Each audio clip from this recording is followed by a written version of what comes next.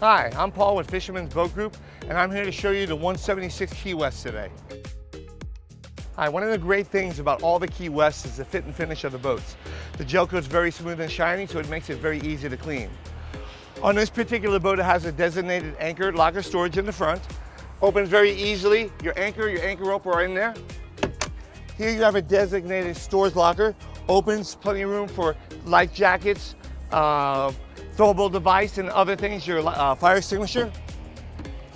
You got a live well here under the seat, and speakers for the front of the stereo, pop-up cleats, and a nice low bow rail.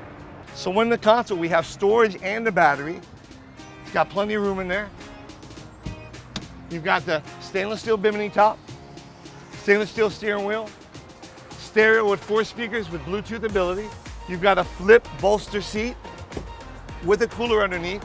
We also have more rod holders, more pop-up cleats. And in the back corner here, we have a live well with light and blue interior.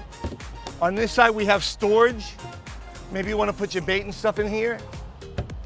You have a Yamaha 115 horsepower 4-stroke outboard that is very good, fuel conservative, and very reliable. One of the great things about this boat, it has low sides, it's great to go fishing, and it's great for diving because it's easy to get in and out of. It's a very versatile boat. You can go offshore with it, you can go inshore with it.